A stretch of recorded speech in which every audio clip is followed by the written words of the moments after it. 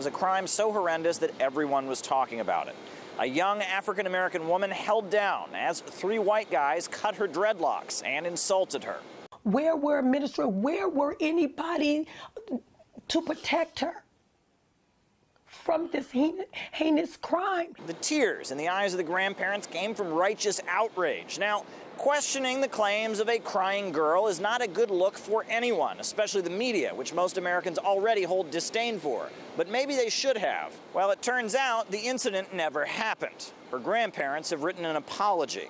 To those young boys and their parents, we sincerely apologize for the pain and anxiety these allegations have caused. To the administrators and families of Emmanuel Christian School, we are sorry for the damage this incident has done to trust within the school family and the undue scorn it has brought to the school. To the broader community who rallied in such passionate support for our daughter, we apologize for betraying your trust.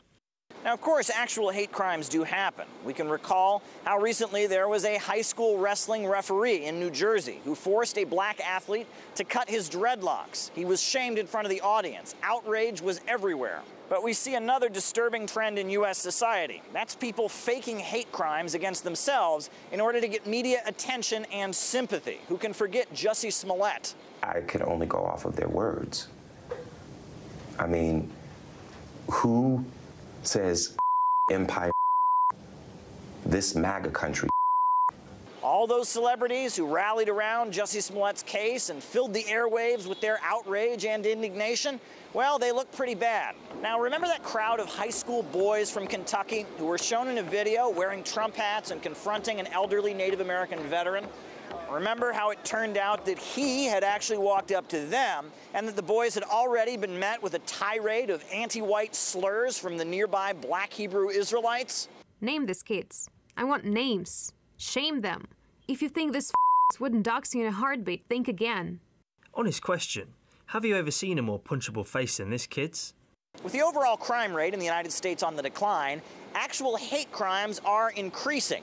And that's what makes these hoaxes so vile. It feeds into the idea that actual victims of actual racist atrocities shouldn't be taken seriously. The unfortunate thing is, you know, sometimes hate crimes do occur.